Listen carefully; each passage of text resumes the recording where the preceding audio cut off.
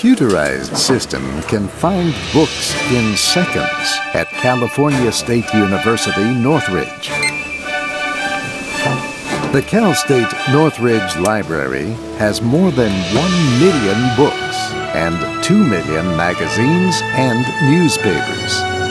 The complete list of publications is digital.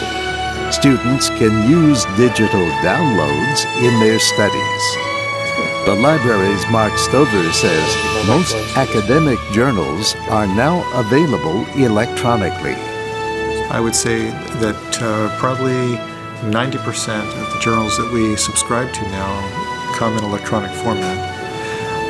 With books and monographs, on the other hand, it's a little bit different story. The library is digitizing its paper holdings to save them and make them more available. They include handwritten letters and old newspaper stories. Steve Coute is the university's digital librarian. They can be backed up and they can be stored off-site.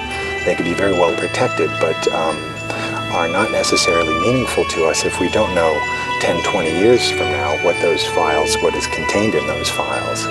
Librarian Helen Heinrich says universities are making sure that hard copies of books remain in storage even after they are digitized.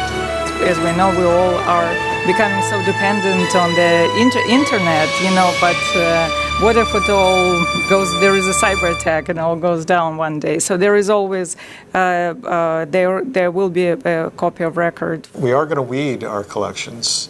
We are going to reshape them and use the space to repurpose into more learning places for our students. But I think that print books, especially because of copyright issues, are going to maintain their place for many years to come. I'm Steve Ember.